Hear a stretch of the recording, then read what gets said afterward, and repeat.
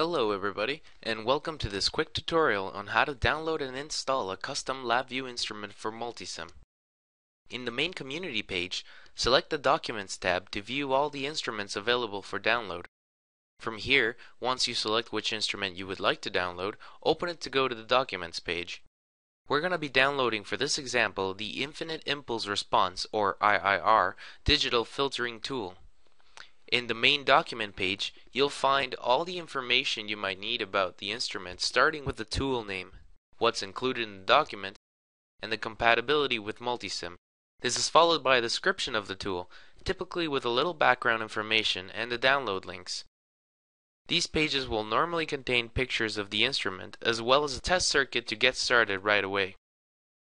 Finally, at the bottom of the page you'll find the attachment section where each type of download is carefully denoted for compatibility, M11.X meaning compatibility with all versions of Multisim 11, and M12.0 or 12.01 to differentiate.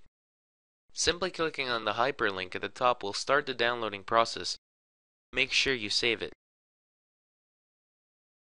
Proceed to open Multisim, and from the global preferences under the options menu, we can find the folder where the LabVIEW instrument should be stored, copy it, and open the location for later use.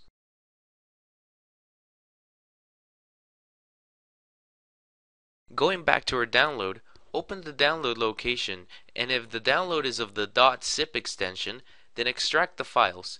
You can use any extraction tool to do this, though in our case we are using the Windows default extraction tool. Copy the contents of the zip file, or if it wasn't a zip file, then simply copy the download to the LabVIEW instruments location you opened earlier. Close everything and restart Multisim. You'll be able to find your new instrument under the instrument toolbar on the LabVIEW section.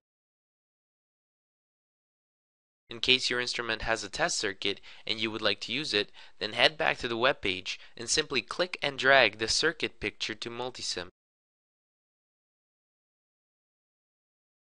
The process is the same for any instrument you want to download from our collection.